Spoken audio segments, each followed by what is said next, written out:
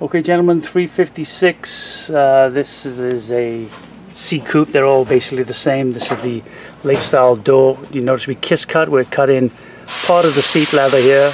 We're doing the kiss cuts to allow for the pleats. We're doing piping. It's hard to cut by hand, and so the height has been inspected for flaws, and we've now going to demonstrate. The first step is to chalk line on. So we wet down the leather so that the chalk lines come through, and we're going to see these two chalk lines here. That helps the sewer get the piping in the bottom, sorry, the top of the door panel. So we're ready to go.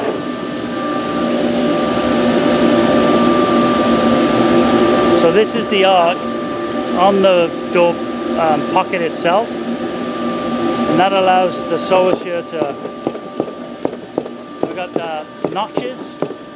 What this is, these are line-up marks that allow the sewer to align everything when they're sewing. It's like a chisel point that's about a quarter of an inch wide, and I'll show you it here. You can see that every time it hits one, it turns green.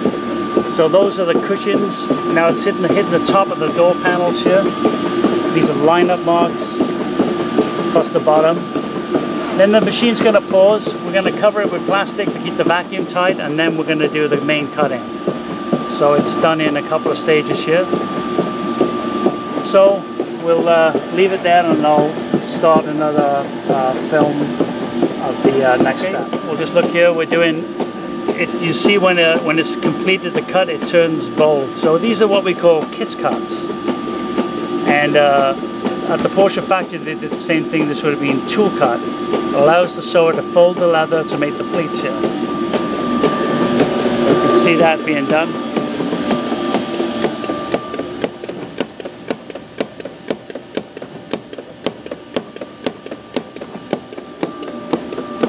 There, I don't know if you guys can see it, but you can see the lines for the pleats.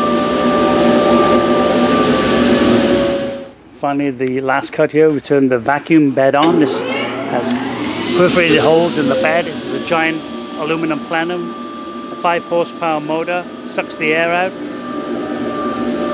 This will help the leather stay down in position when we're cutting, so it doesn't lift. Of course, it's also sucking the leather itself. It helps now when the leather starts to cut. The plastic is needed.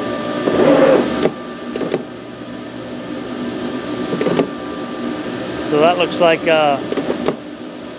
passenger side bolster for the cushion. It's cutting the door pocket out.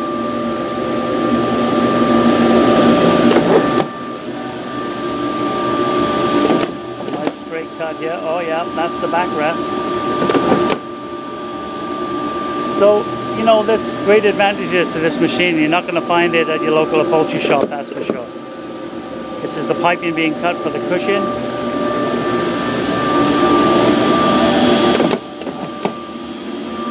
And we'll look over here, and we see that as it cuts, so there's the first one, cushion bolster, backrest bolster.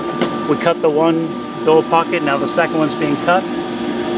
Once it's finished, it highlights it to say that it's done.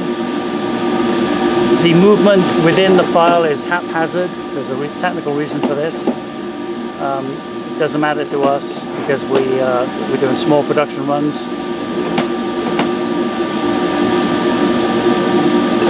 It's the other side of the cushion, and on it goes. So I'll stop it there because the rest is just more of the same, and then I'll show you what it looks like as we pull it off the cutting machine. Okay, gentlemen, read and weep, as they say in Vegas. Here's the final result. Ta-da! Isn't that beautiful? There you go. 356 door pocket, pleated section.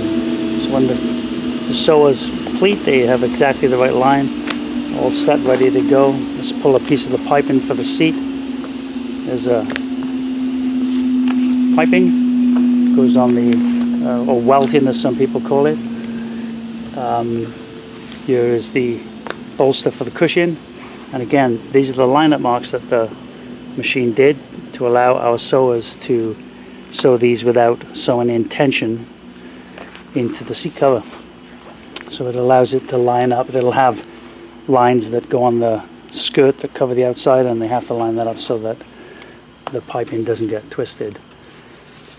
Again, this is a great advantage for us here at Heritage. We're very proud of this machine, and I won't bore you with the rest of picking her off, but I think you guys can see what makes this number one.